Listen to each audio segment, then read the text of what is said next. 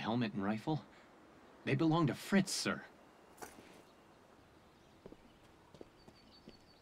Are you two the ones who laid him to rest? Yes. There are signs of medical treatment inside the cabin, sir. Why then? Explain to me the reasons you had to save his life. He was delirious. He was crying out for his mother. We may be enemies in this war, but we all have families waiting for us at home. As a human being, I couldn't just sit by and watch a man in pain without trying to do something. We always called him a mama's boy, sir. And now... Sorry, Fritz. I wish we could have been there for you. And you, son, do you have a family? Yes. I have a younger sister.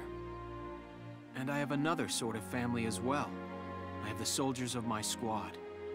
I see. I have a wife and daughter back at home. I feel the same as you.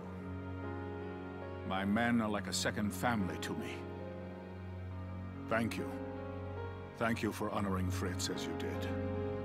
I'm sure his mother will appreciate it. I suppose we'll meet again on the battlefield.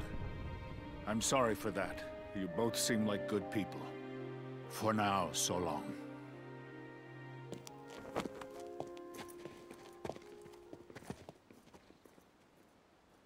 Well, I guess we should hurry back and join the squad. You're right.